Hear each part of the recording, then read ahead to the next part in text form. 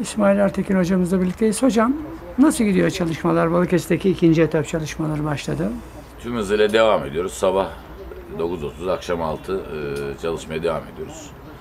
İyi gidiyor. Tüm oyuncular istekli ve arzulu. Bu da bizi sevindiriyor.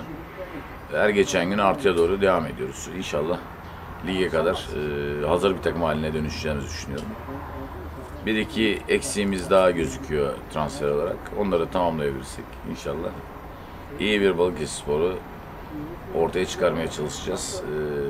Ve seyredilebilir bir takım olarak ortaya çıkacağımızı düşünüyorum. Sizin de talep ettiğiniz oyuncular var mı? İsim verdiğiniz hocam? Ya isim derken belli yerlere, belli mevkilerde eksiklerimizin olduğunu düşünüyorum, bir iki tane. Onları tamamlamaya çalışacağız. Bugün idmanda şunu gördüm. Yani biri sakatlandı, düştü.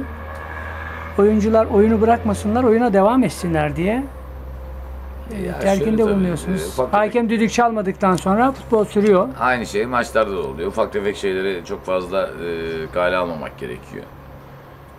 Bizim oyuncuların da buna antrenmanlarda alıştırmamız lazım ki yarın öbür gün maçta da lazım olacak bunlar. Ufak tefek sakatlıklar, şunlar bunlar olan şeyler. Bu olan şeyleri çok anormal bir şekilde karşılamamak gerekiyor. Yani maç devam edecek çünkü yarın öbür gün maçlarda bunlar olacaklar. Onun için onlara alıştırmaya çalışıyoruz. Yenilerin uyumu için ne diyorsunuz yabancıların? Vallahi ben gerçekten Sercan Yıldırım'ın beklentimin üstünde bir uyum şeyi geçirdim. Kısa sürede birbirine takım oldular diye düşünüyorum ben. İnşallah bu gördüklerimiz lig maçlarına sahaya yansır.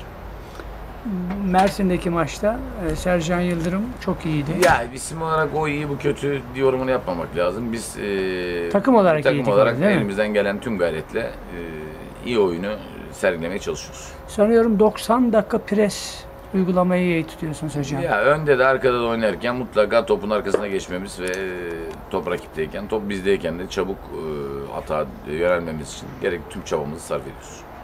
Yani rakip topu aldı kendi yarı sahasında bas.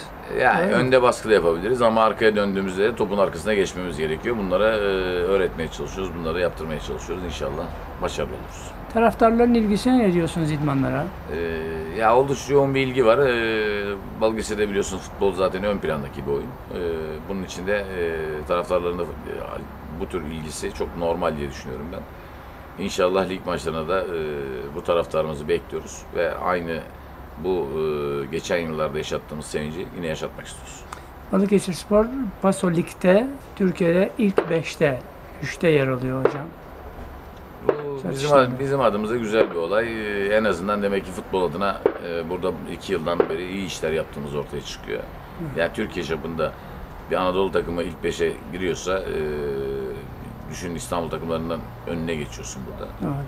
Yani yıllardır Süper Lig'de oynayan takımların önüne geçiyorsan bu güzel bir duygu. Balıkesir adına güzel bir taraftar, Balıkesir taraftarı adına söylenilebilecek en güzel şeylerden bir tanesi bu. Teşekkür ederim hocam. Ben teşekkür ederim. Sağ olun.